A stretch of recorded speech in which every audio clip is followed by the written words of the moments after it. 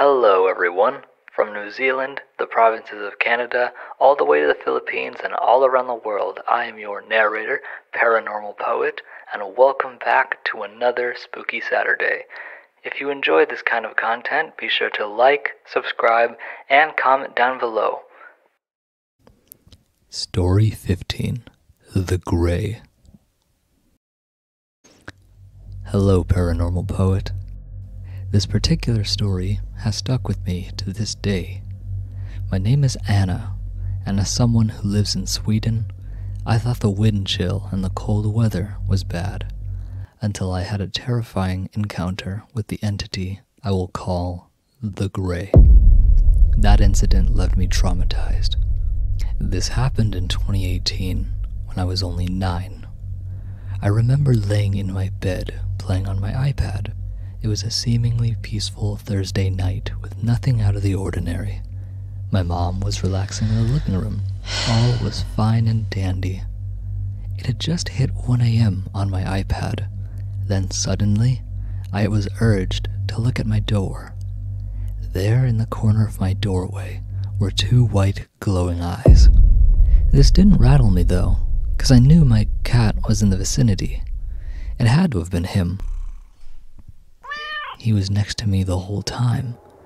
My heart began pounding out of my chest as it moved to the center of the hallway now, allowing me to see the figure clearly. It was 7 feet tall, standing completely upright. When I saw it, it was hunched over. It had a gray color to its skin. It appeared to be oily and slick. Whatever this was, it wasn't there for good intentions.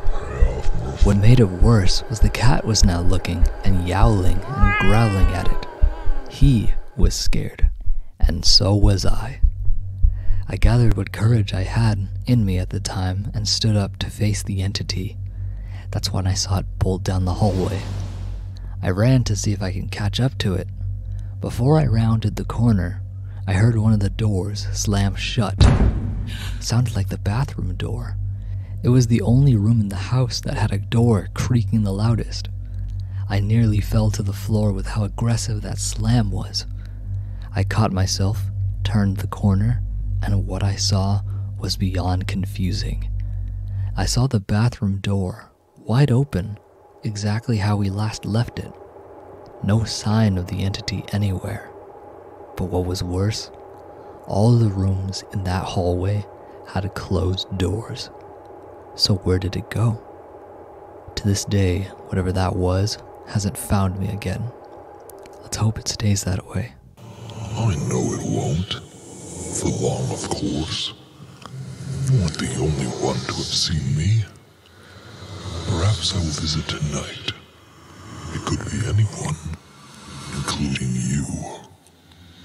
Till we meet again.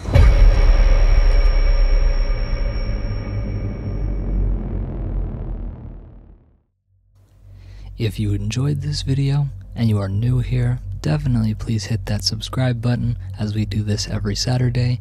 I truly appreciate you all for being here. See you next Saturday.